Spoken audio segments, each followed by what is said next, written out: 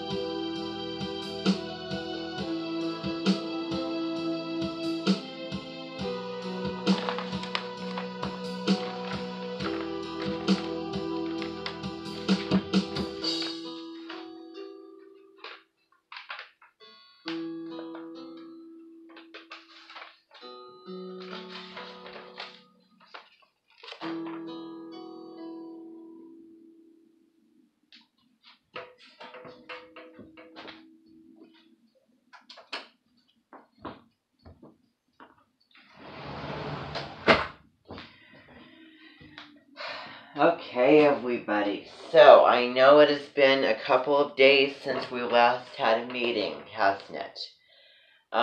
Yesterday I was planning on having a meeting on July 26th, but I was just feeling a little bit too busy, a little bit too preoccupied with things, a little bit low energy, and I thought that it would be a good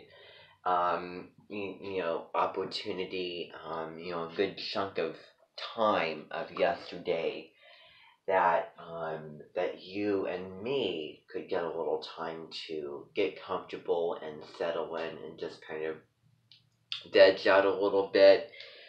and not have to have any obligations for coming here, and being part of these meetings. So I thought that it would allow you a little bit of just free time yesterday, just as a break from your quarantine experience that you've already probably had a break. Now, I will tell you that for those who participated in Biology Clubus, for those who are part of that, the very, very first meeting was yesterday. Okay. All of you who were in that meeting should have printed books. All of the other Minton students who wanted to have a printed book, I still have to make the clones for those people, and I will give them the book. Yesterday in the meeting, you should have logged into Pearson, and also my BioClubus page, and I really, really hope that those people have done the scavenger hunt for the biology online textbook. Because today we're going to officially be delving into our very, very first topic. We're going to get into ecology today. We're going to be talking about the global systems and the levels of ecological organization today. Okay, so that's really the plan for those who want to be part of Biology Clubus, and for those who are already taking it at Kind Look Academy. Way back in December, I gave a little pacing guide, a little outline of all the courses and credits we offer at the academy over there, the science ones, the history ones, and also the English. I had originally planned to teach those classes, but I was busy with this Minton. So they already got teachers and positions for those things. So because I'm interested, and because those people who did not get in, that they find that themselves right now, they're feeling interested and they want to learn about biology, where they feel that they need to, whatever the reason might be, then they can come to this clubus. Okay?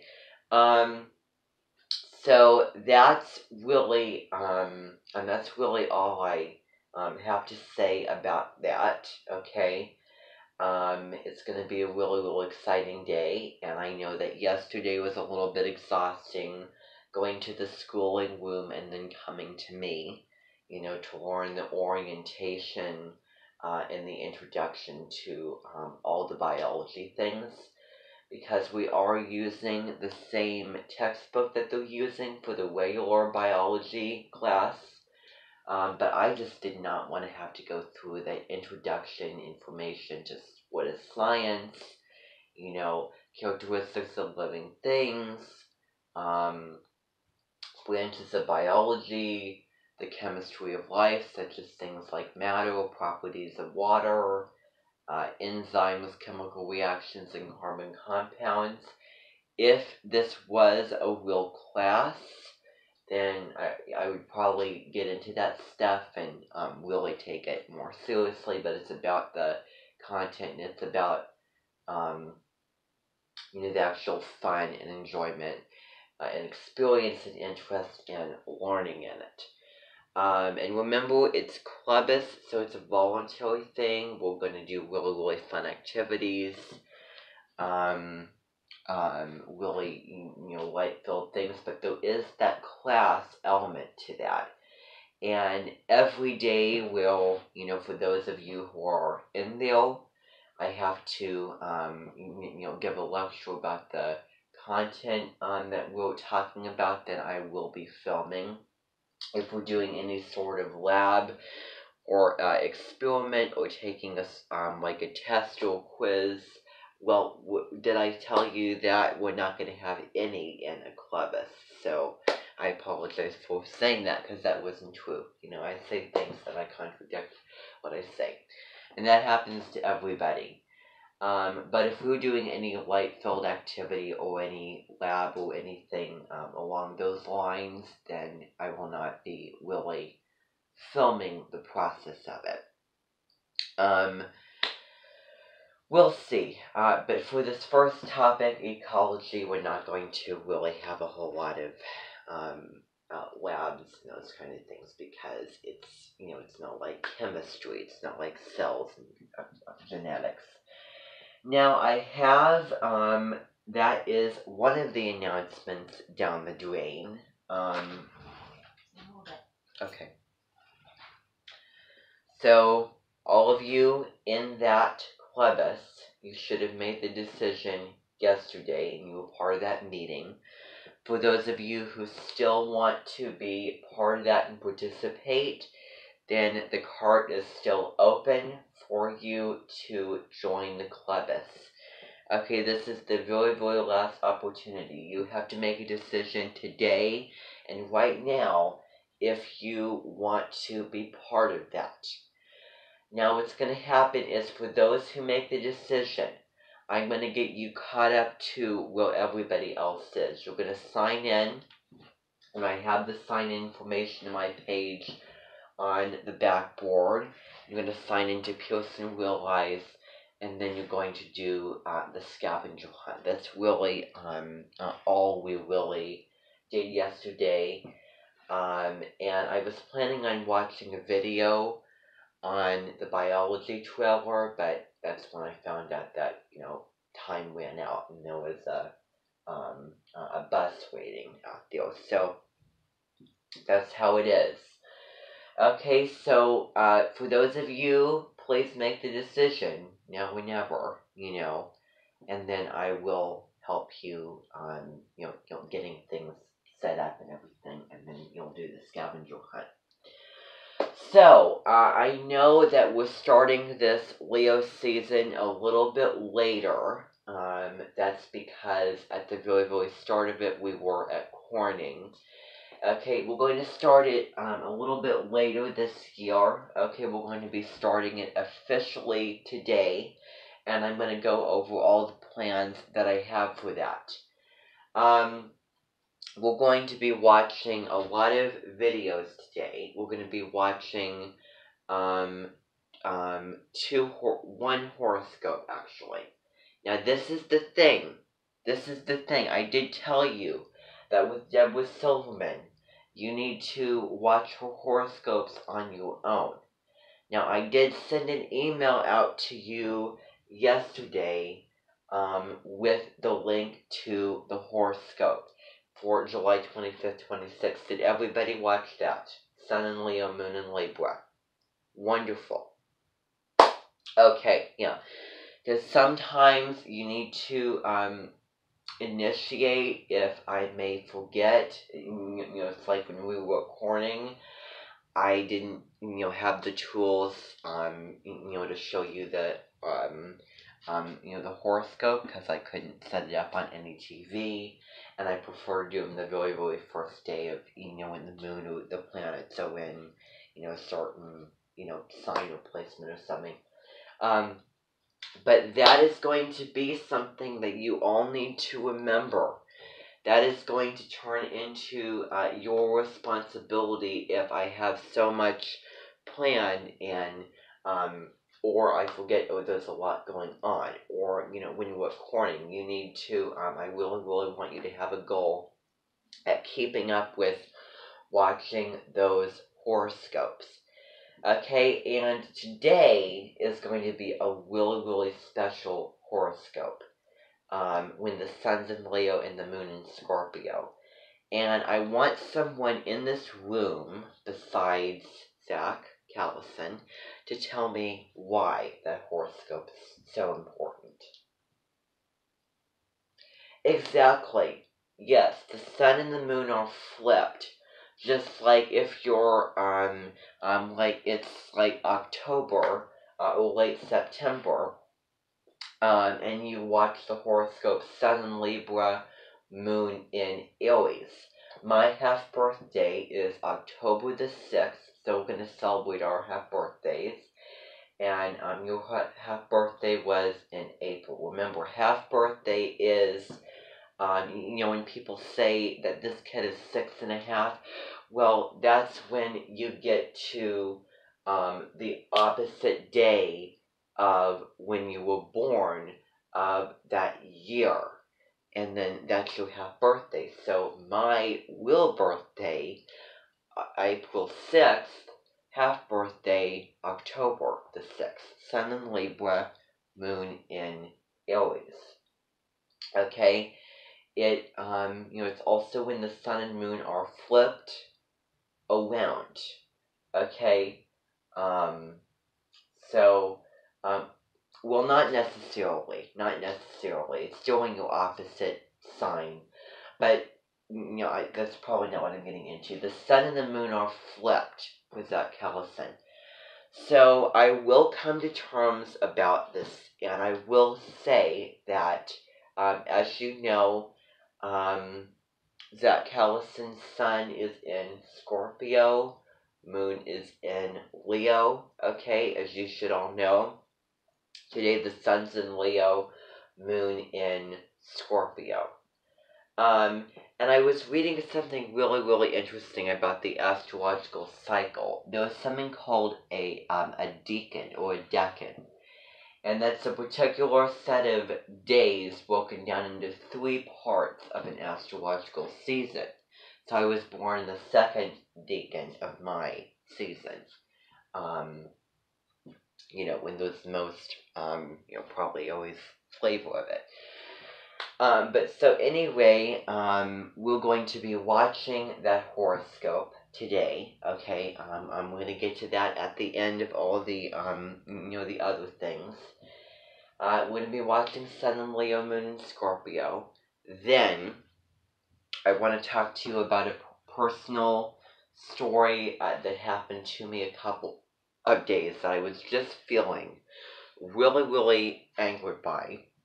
Very disappointed in, very appalled at someone's really nasty, vulgar, and really shameful, just unpleasant, inappropriate, disrespectful behavior.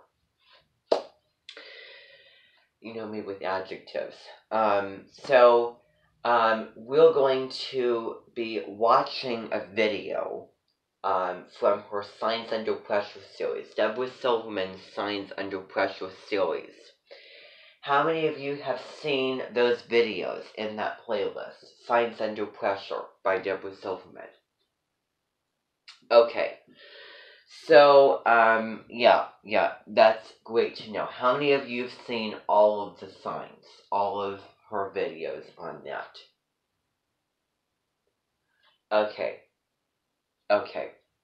Okay, so none of you. Okay, well, how many of you have at least seen your sun sign?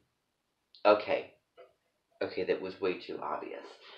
Sun, moon, and ascendant, or just sun and moon, people. I don't want to, okay, this is, I get it. Okay, so, yeah, so before I just have people raise their hand at all sorts of different things, I just want to tell you that I want you to go in, and I want you to go in, probably watch all of those, or maybe watch your dominant sign, or your sun, moon, and ascendant. Your dominant sign is the sign in your chart that appears most. So I believe that my dominant sign is Gemini. And let's see. So dominant sign, sun, moon, and ascendant. Remember, the ascendant is your soul. Where the sun was on the eastern horizon, where you were born. So it's ascending. It's going up. It's ascending. It's rising. Ascending means rising. The sun rises east in the sky in the morning, which is right now. Well, technically it's after the point, but anyway, so welcome to Leo season. So I want to go over all these announcements. Now, actually, let me go back to what I was saying about signs under pressure, Leo. Now, this is going to get into, because it's Leo season, and because I always think of, well, not always, but the indominant month is where we talk about the introduction. The dominant month is where we really get into it. The indominant month is the low roads or the negatives or the early degree Leos. And then the, in August is the more evolved and higher road Aquarian version of the sign Leo. So I think it's a good time to start out with the the negatives and the low roads, and what are those low roads, recognizing, and then finding the medicine to improve upon. You know the golden rule of the Amenton, and this is my biggest pet peeve. I will not accept positives and then negatives. I will also not accept negatives and even more negatives. Either negatives or positives and even more positives. That's the golden rule of the Amenton. Me and all the other Amenton leaders have the same philosophy on that, and I think that you all need to stand by it. Okay? So we're going to look at the low roads of Leo, because if you didn't know, this is what that is going to be involving. So signs under pressure, Leo under stress. If you didn't know who my family is, because that's why we do these corning things, because I say that because I really don't feel like I need to get into personal business with this Amenton. But I will say that Corning means my house that some of my family live, that I go to visit them while you're in another building. And so as some of you probably know that my dad is a Leo sun, and I'm going to be talking about the flavor of that this whole entire astrological season. And we're going to be talking about the low roads of Leo today, and what Leo is like, Pluto-ian, destructive, when Leo gets mad or anxious, because it's really going to tie into the personal story that I'm going to be talking to you. And I need to grab something so that I can be able to talk.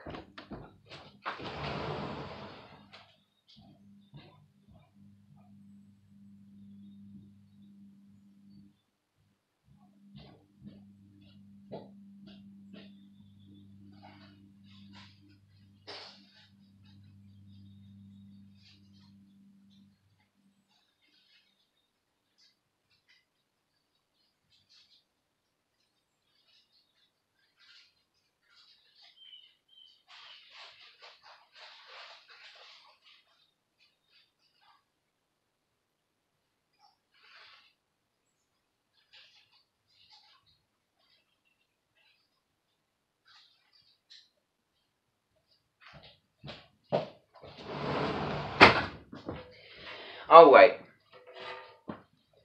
Okay, now. Okay.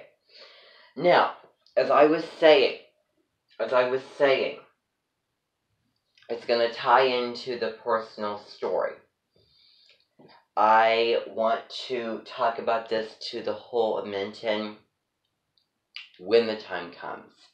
Because when I came back from Corning, as I said, I was feeling very, very annoyed, very frustrated, very angry, disappointed, offended, and appalled.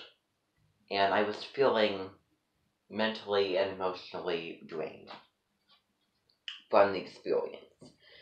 And that's probably part of the reason why when you got back, I just let you unpack and settle in.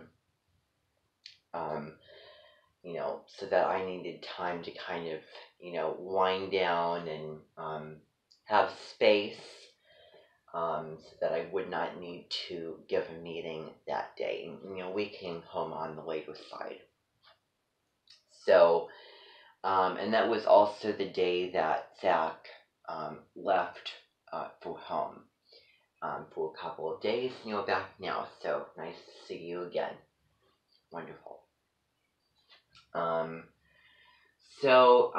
let's see here. So I'm going to get into all of that information later on, okay? I'm going to talk about Leo concert. There will be a concert. Now, I know it's going to appear like I have a lot of plans for this astrological season, but really, I don't, because I don't have any in my natal chart, although my mentioned person does have Leo in his chart. I don't. So, I'm not really going to be doing a whole lot, but there is going to be a couple of things that may appear like a big deal, but they're really going to be kind of a small deal, in addition to other things, other big things. So there will be a Leo concert, and a Leo concert that is going to be featuring music from the movie that I'm sure that maybe a lot of you have seen, The Lion King. And can you figure out why we're going to be watching The Lion King on August the 1st? Can any of you any of you know why? Yes, exactly. Leo is the lion. Leo is represented by the lion, the king of the jungle. Leo is bold, bright, exuberant, wants to show himself up in the world, very, just very, just lights up room kind of quality, and gets the attention, and is the real spotlight that everybody pays attention to. And we're going to be talking about that more as we go, and you're going to be discovering, particularly for those who are in Leo Clubus, those meetings will not be filmed.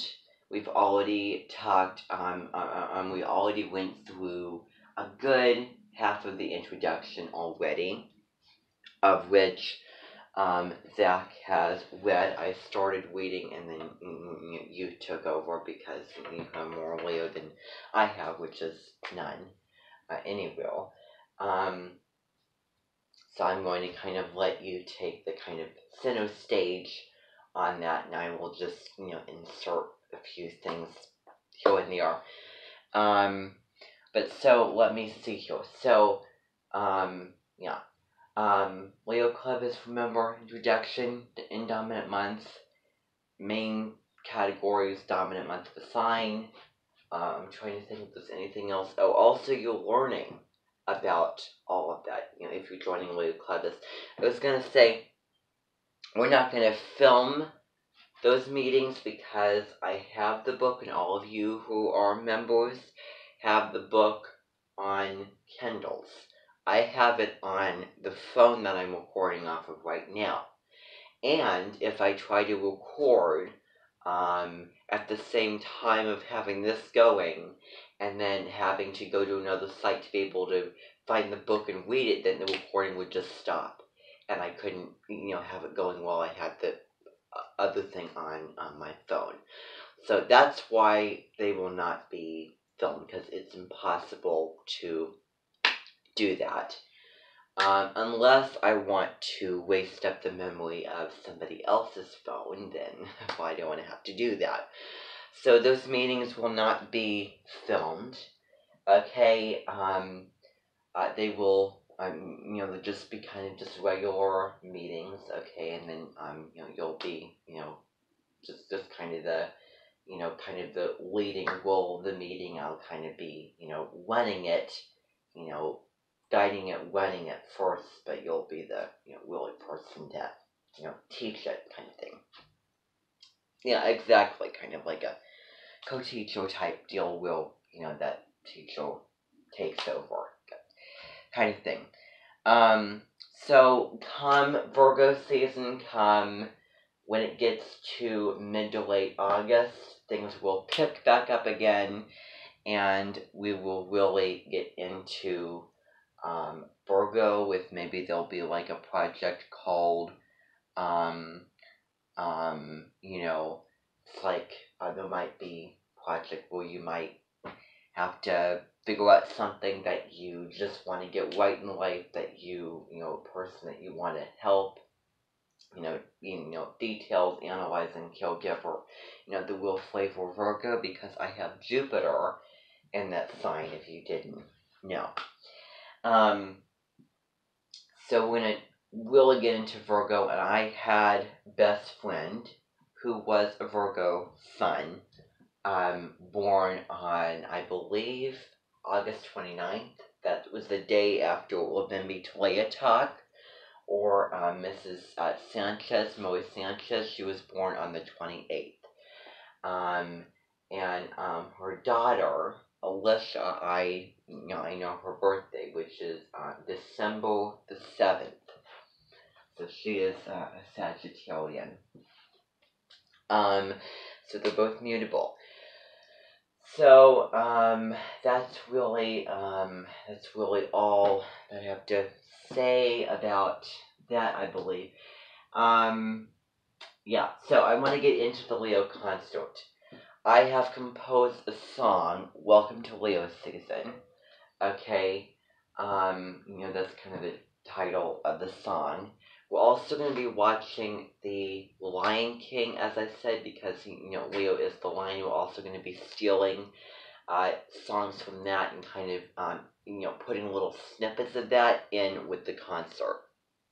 So putting, Circle of Life, but I wonder if I should do that because I feel like the ideas of that are a little bit more Libran. But definitely The Lion Sleeps Tonight. You know that song? In the jungle, the quiet jungle, the lion sleeps tonight. That kind of thing. So, this Leo season is a thriving time for anybody, that has it in the sun, moon, ascendant, or dominant sign. That they can, really relate to what we're going to be getting into in the, attention getting out into the world. And I know that you can probably relate to that a lot because you have the moon. Just like I will be taking full charge when it comes time for Libra season, coming up mid to late September, because that is my opposite complementary sign, and that's in my moon. I was born during the full moon.